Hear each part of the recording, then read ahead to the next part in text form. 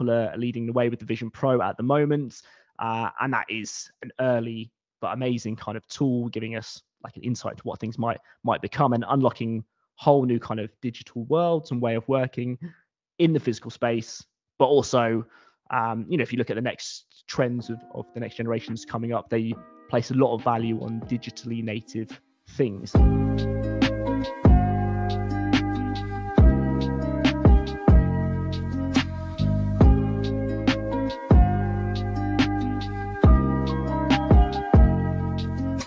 Yeah, so I think a lot of us are in the same position here, where we are knowing that this big change is coming, that this future in this decade probably is going to move faster than ever before, as every decade it tends to.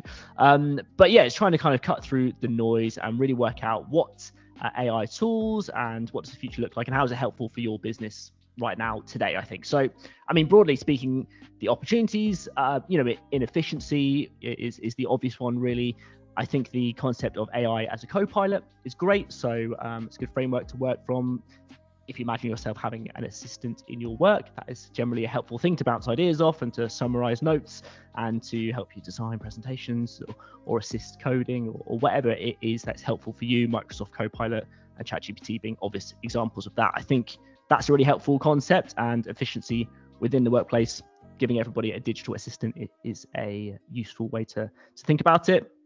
Other things very quickly, and obviously it's very much depends on what your business does, but the sort of speed of development and product testing is great with AI for mock-ups. Being able to visualize how something could look for clients and things like that is another practical, efficient way that you can use a lot of these tools, and the ones that work well and are kind of ready to do that.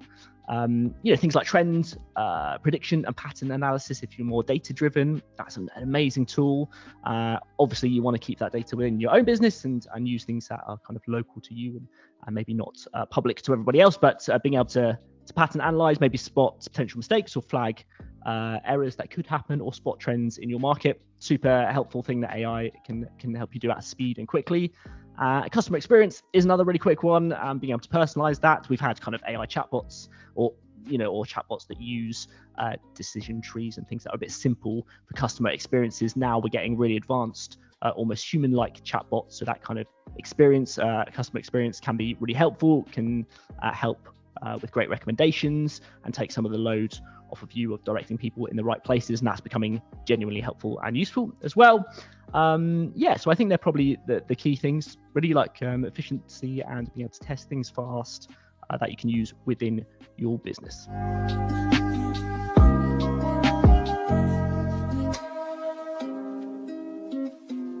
Again, the thing that is hovering in a lot of people's minds and in your workforce is jobs, and am I going to be replaced and all that stuff, and that's quite nuanced, and there will be changes.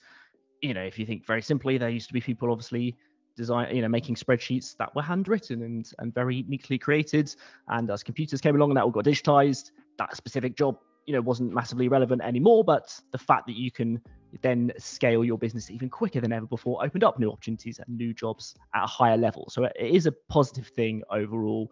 But other challenges we mentioned about the data you're using. So things like ChatGPT are large language models that are generally trained on what you are putting in. So being able to lock off your data with what they would call local models, so things that are local and specific to your company. I think that's important to just be aware of. And things like data bias as well is a big topic. So depending on what you're training it on, if you train it on some bias, then your output might be biased as well. So things like that are important to kind of just be aware of, that not everything it spits out might be gold. It's there to kind of to help you. And not losing the human component completely, I think is also very important, especially if that is core to your business. People still can spot what isn't human. I always use this strange example, but I think it's kind of a helpful way to think about things. If you were to, like an electric sort of keyboard or piano, has often a demo feature where you can press the demo button and it plays a tune automatically, and that's not AI really, that's just a pre-programmed or recorded tune.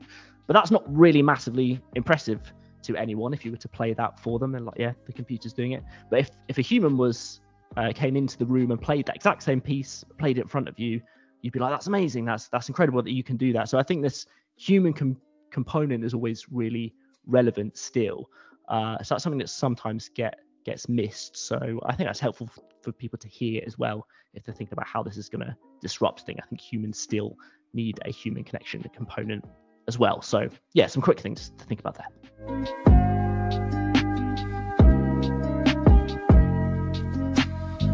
Yeah, this is a big question, obviously. And generally, I think when emerging technologies are born, they don't quite work as well as you want them to for a while. And then suddenly it kind of flips. You have the iPhone moment, if you like, and then it begins to take kind of big market share and change things noticeably for most people. And I think we've started to hit that with consumer products. ChatGPT was obviously felt like the iPhone moment for kind of AI tools broadly going public. There's lots of emerging trends that are all kind of coming together for this future. One of the big ones is spatial computing, and obviously Apple are leading the way with the Vision Pro at the moment, and that is an early but amazing kind of tool, giving us like an insight to what things might become and unlocking whole new kind of digital worlds and way of working in the physical space.